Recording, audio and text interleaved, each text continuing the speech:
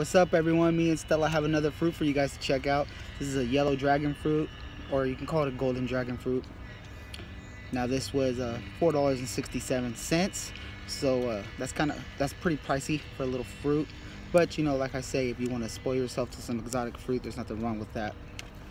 So this is gonna be Stella's first time trying it. We're gonna open it up right here.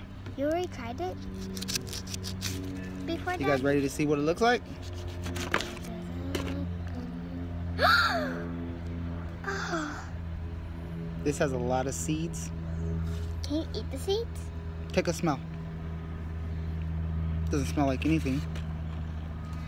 Now she's gonna try it for the first time. Got a little spoon. Did you already try it? Yeah, I've ate it before. Here, get close.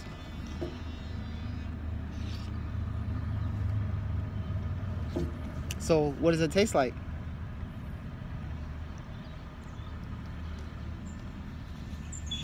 Crunchy. Crunchy?